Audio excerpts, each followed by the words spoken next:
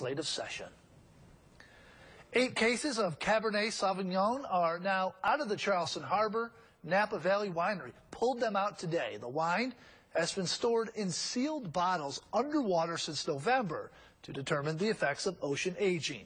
We've learned from winery owners that the federal government trying to put an end to this experiment.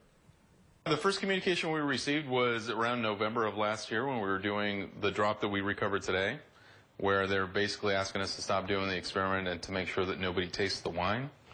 And it's kind of where we're at now. It's we're in a position where we're not able to do too much sensory evaluation of the wine because we're limited by what the government has given us.